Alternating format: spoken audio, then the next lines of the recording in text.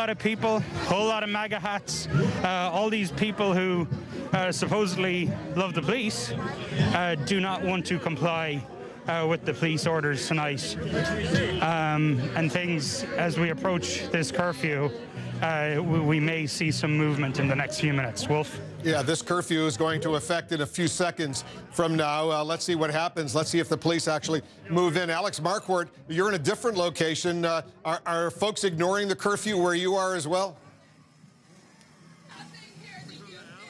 They are ignoring the curfew, Wolf. I just want to piggyback on what Donny was saying, that there are a large number of Trump supporters here. I will say they are entirely peaceful at the moment. There is this long line of Metropolitan Police, so that's the Washington, D.C. police, who in the past half hour have slowly, methodically, peacefully pushed these Trump supporters back from the Capitol. You can see the western side of the White House, of the Capitol building, excuse me, that has been entirely cleared. Wolf, that entire lawn this afternoon was filled with people. Now, as we have gotten closer to the curfew, we have seen that area cleared. So a lot of this crowd, the vast majority, I would say, of this crowd that was out here this afternoon has melted away. But there is still a large number who have gathered down here. If you know Washington, D.C., this is the Capitol reflecting pool. And at least for now, Wolf, they show no sign of going home. There has been some tear gas fired. Our colleagues have seen that. We have seen that throughout the afternoon. There are a lot of riot police in full riot gear with gas masks. The ones that you're looking at now do not have that same sort of gear. So it's a bit of a mix. This has been a cooperative effort between local police departments, not just from Washington, D.C., but also from Virginia and Maryland, as well as their federal counterparts, U.S. Capitol Police up in the Capitol, as well as various federal agencies, and, of course, the National Guard that we now know has been fully mobilized by Mayor Bowser. This curfew now in effect. Well, if you've been asking about arrests, if we go by past precedent, when we've seen curfews in the past, that doesn't necessarily mean they're just going to start arresting people on site because they're out and about, but that certainly could happen as the evening wears on and people stay out. So the curfew is now in effect, but these Trump supporters, many of them, still out here, Wolf. Yeah, it's an awful situation. The curfew now is in effect, but I don't see the police going about starting to tell these people they're going to be about to be arrested for violating the curfew. They should not be on the streets of Washington, D.C. right now. They should be heading to their hotels or to their homes or someplace else, or just get out of the area, because the curfew, D.C. curfew, is now in effect. John King just got a statement. Let me read a sentence or two from the former President George W. Bush. Actually, you have it, John. Go ahead and read the statement for us. Well, if I will read it, and it is striking, just the contrast of the last Republican president, George W. Bush, compared here to the current Republican president, Donald Trump. Laura and I are watching the scenes of mayhem and unfolding at the seat of our nation's government in disbelief and dismay, former President Bush says. It is a sickening and heartbreaking sight. This is how election results are disputed in a banana republic, not our democratic republic. I am appalled by the reckless behavior of some political leaders since the election and by the lack of respect shown today for our institutions, our traditions, and our law enforcement. The violent assault on the Capitol and disruption of a constitutionally mandated meeting of Congress was undertaken by people whose passions have been inflamed by falsehoods and false hopes. Insurrection could do grave damage to our nation and reputation. In the United States of America, it is the fundamental responsibility of every patriotic citizen to support the rule of law. To those who are disappointed in the results of the election, our country is more important than the politics of the moment. Let the officials elected by the people fulfill their duties and represent our voices in peace and safety. May God continue to bless the United States of America. Now, again, George Bush is not a perfect man, and he was not a perfect president, but Wolf, someone who understands, man himself, lost the popular vote, won the presidency. It was a controversial time, lived through the Iraq War, a very controversial time, but served 2 terms as president. In the middle there, he doesn't mention President Trump, but he says this assault today undertaken by people whose passions have been inflamed by falsehoods and false hopes.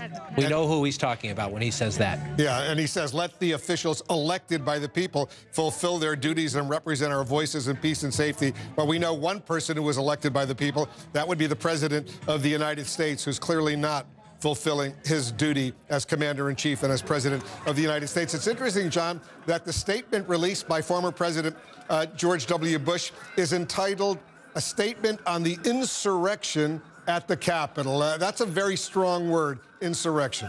But it's a fair word. He's calling it like he sees it. And George W. Bush, again, whether you supported him or not, whether you agreed with him or not, he was always plain spoken. And he's calling, and it's also true, look, it's just a fact. There's no love lost between the Bush family and President Trump. And so there is some history, if you will.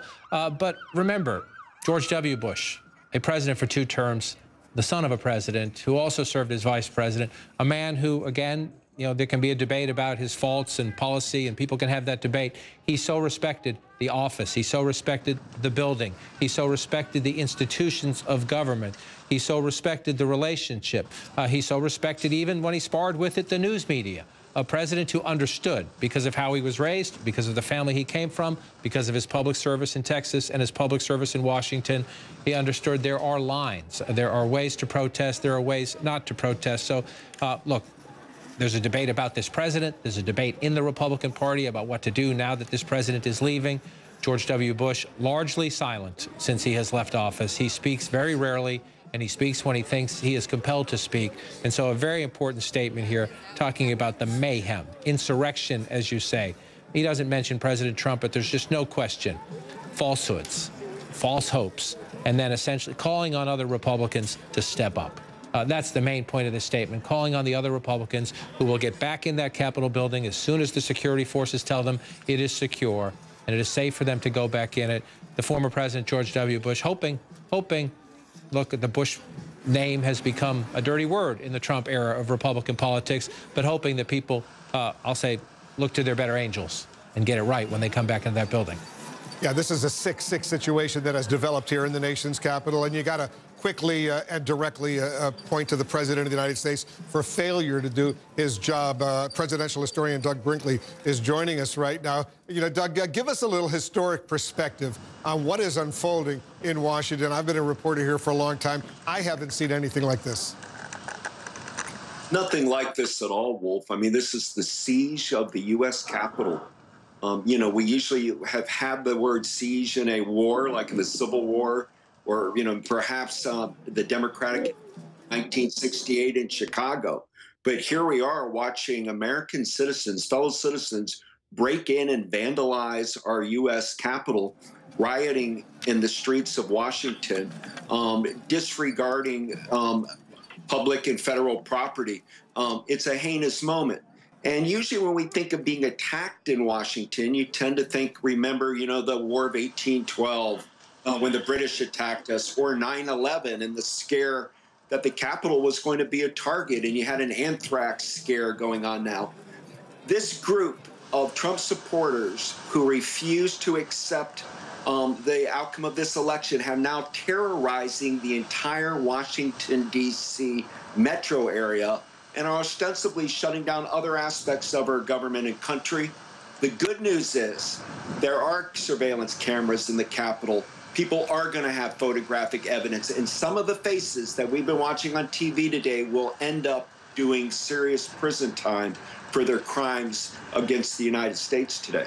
And what's your perspective, Doug, on the behavior of the current president of the United States, who has 14 days left in office? I think Donald Trump is ill. We've known he's an autocrat. We've known that he has a dictatorial bent. We know he has no sense of history. But since the election, his ego has been so bruised that he has organized an insurrection against the U.S. federal government. He has now burned his bridge with Vice President Pence. who could have perhaps pardoned him if Pence had become president for a day or a week. And now there's talk of the 25th Amendment.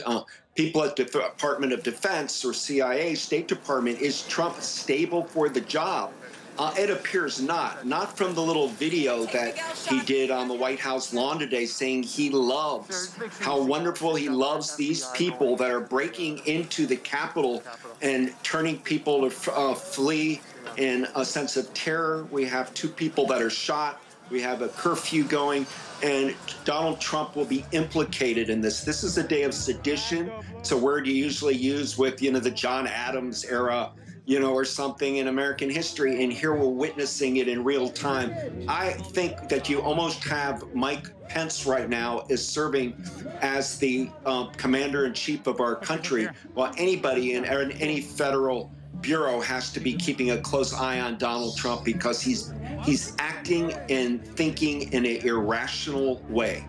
And in order for the 25th Amendment to the Constitution, Doug, to be really go into effect, it's the vice president who has to initiate all of this. The vice president has to insist that the current president is simply unfit to be commander-in-chief, to be president of the United States. Tell us a little bit about that.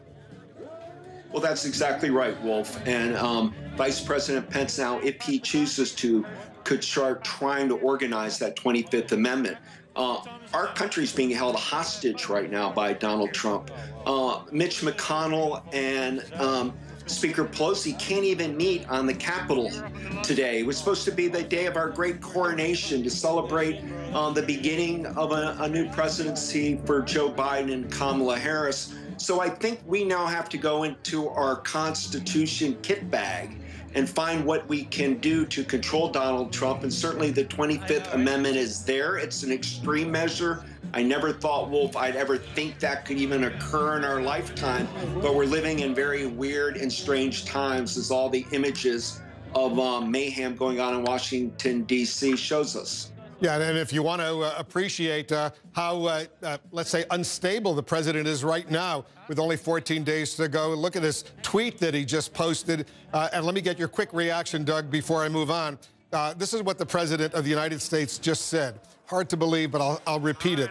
These are the things and events that happen when a sacred landslide election victory is so unceremoniously and viciously stripped away from great patriots who have been badly and unfairly treated for so long. Go home with love and in peace. Remember this day forever.